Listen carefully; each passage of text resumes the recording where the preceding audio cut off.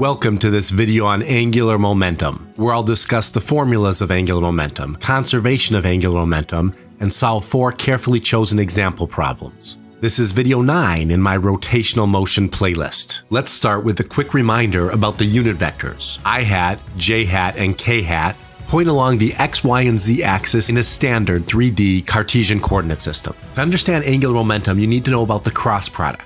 You've seen it before with torque, which is r cross f. Angular momentum is defined in a similar way, r cross p. In general, angular quantities are linear quantities multiplied by a distance from the axis. Physics uses a right-hand coordinate system to define direction consistently. The cross product of the unit vectors is summarized in this box. For example, I hat cross j hat equals k hat. Here's an example of computing that cross product with the right-hand rule. Point your fingers in the direction of the first vector, in this case I hat, curl them towards the second vector, in this case j hat, and your thumb points in the direction of the result, in this case k hat. The right-hand rule keeps our vector directions consistent in 3D space. The cross product of two vectors, a cross b, equals the magnitude of vector a times the magnitude of vector b times the sine of theta, the angle between the two. Here's an applet from GeoGebra to help visualize the cross product. This is vector a, and this is vector b. These are the same two vectors drawn in a 3D coordinate system. And this red vector is the cross product a cross b. The cross product of two vectors, 1 and 2, takes the magnitude of vector 2 and multiplies it by how much of vector 1 is perpendicular to it. It equals the area of the parallelogram formed by the two vectors, and gives a vector that's perpendicular to both input vectors.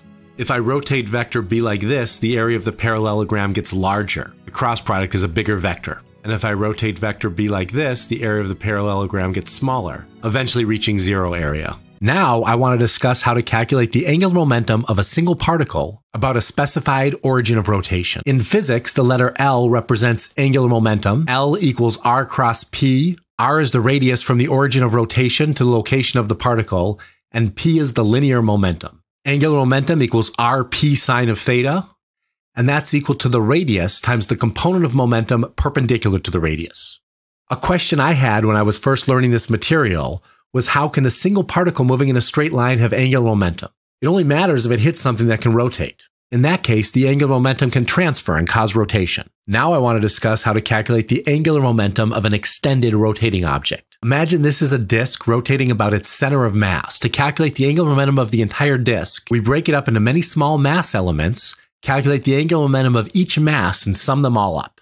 The angular momentum of a given mass element is its linear momentum, mv, multiplied by its radius. For a rotating object, the linear momentum and radius are always at a 90-degree angle, and sine of 90 is equal to 1. For a rotating object, v is equal to r omega. The angular momentum of each mass element is mvr, which is equal to mr squared omega. If I sum up the angular momentum of every mass element, I get the angular momentum of the entire object, which is equal to the sum of mr squared times omega. Each mass element in the object has the same angular velocity omega. You may recall this sum is equal to the moment of inertia of the object. This leads to the important formula for the angular momentum of a rotating object. L equals I omega. I is the moment of inertia, and omega is the angular velocity. Before moving on to solve the example problems, I want to discuss conservation of angular momentum. Angular momentum equals I times omega, and the time derivative of angular momentum is equal to I times alpha. We know I alpha is equal to the net torque. What this tells us is if you have an isolated system where the net torque is 0, the angular momentum must always be the same. The angular momentum before a collision or redistribution of mass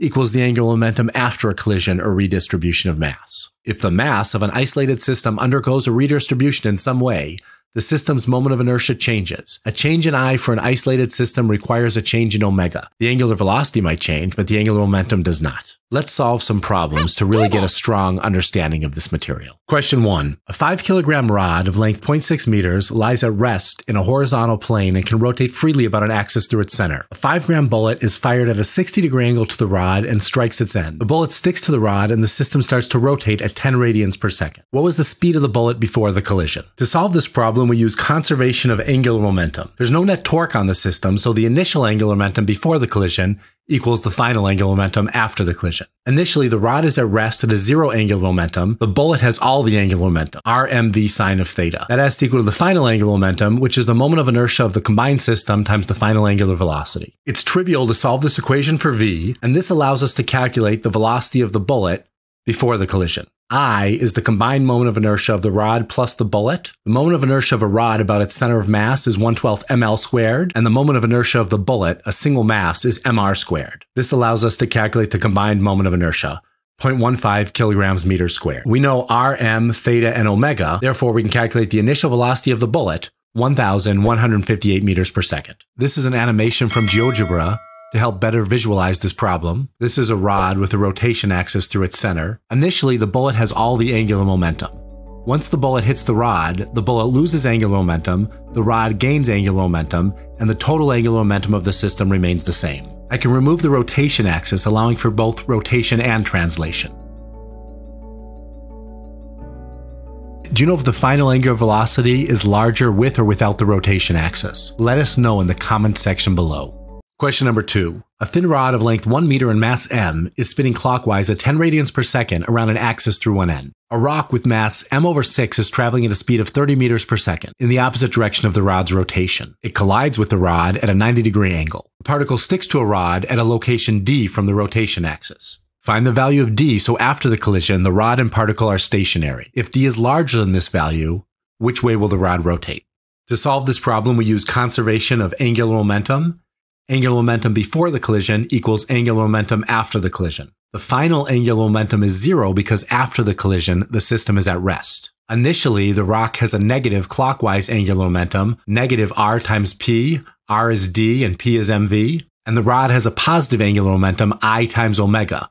The moment of inertia of a rod is 1/3 ml squared when it's rotated about one end. You can easily rearrange this equation and solve for d. When we plug in values, we find d equals 0.667. If this rock, at the momentum given, strikes this rod at a distance of 0.667 meters from the rotation axis, the system comes to rest. If the distance is larger than 0.667, the system rotates in the clockwise direction. Problem number 3. A man of mass 70 kilograms stands at the center of a frictionless merry-go-round of mass 200 kilograms and radius 2.5 meters. The system spins with an initial angular speed of 2 radians per second. The man walks slowly outward to the edge. What happens to the angular speed when he moves outward? Find the final angular speed, omega f, when he reaches the edge. Find the change in rotational kinetic energy and explain why it changes. To solve this problem, we use conservation of angular momentum. The initial moment of inertia is the moment of inertia of the merry-go-round plus the moment of inertia of the man when he's standing at the center. When the man is standing at the center, his radius from the origin is 0, so the initial moment of inertia is just the moment of inertia of the merry-go-round. The final moment of inertia is the moment of inertia of the merry-go-round plus the moment of inertia of the man when he stands on the far edge. Conservation of angular momentum says angular momentum initial equals angular momentum final. Moment of inertia initial times omega initial equals moment of inertia final times omega final. We can rearrange this equation and solve for omega final equals omega initial times moment of inertia initial divided by moment of inertia final. The moment of inertia of a disk is 1/2 mr squared. We're given all the information to calculate numerically the initial and final moment of inertia. Plugging in all the values, we find that the final angular velocity is 1.18 radians per second. Merry-go-round slowed down as the man walked to the outer edge. Kinetic energy of rotation is 1/2 I omega squared. The initial kinetic energy was 1/2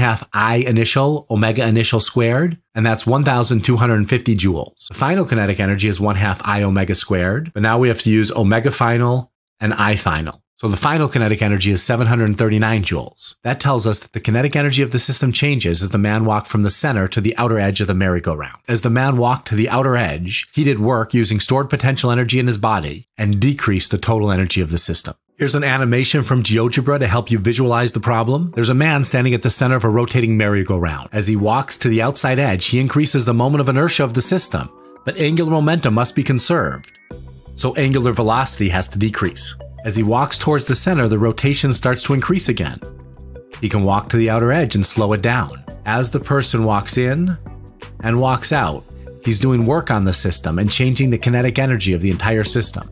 Here's the final problem number 4. A solid cube of mass m and side length 2x rests on a horizontal surface and can rotate about the axis AB. A bullet of mass m, much smaller than big M, moves at a speed v and strikes the cube at a distance 4x/3 from the bottom. The bullet embeds into the cube. Find the minimum speed v needed to tip the cube onto its face. Recall, the moment of inertia of a cube is 2/3 ml squared. In this case, the side length is 2x, so our cube has a moment of inertia equal to 8/3 mx squared. In order for the cube to tip over, after the bullet hits it, it has to have enough kinetic energy to rotate up to this location. Otherwise, the cube won't tip over onto its opposite face. I know the cube has side lengths of 2x. Using the Pythagorean theorem, a squared plus b squared equals c squared, I can calculate the length of this diagonal, 2 times root 2x. Ignoring the mass of the bullet, the center of mass of this box is a distance of x from the bottom. The center of mass of this box is a distance of root 2x from the bottom. So for the box to tip over, the center of mass must rise from x to root 2x. This corresponds to a change in potential energy, mg delta y. Immediately after the bullet strikes, the box has all kinetic energy. In order for it to rotate up like this, all of the kinetic energy must be lost and transformed into a change in potential energy. Kinetic energy 1/2 I omega squared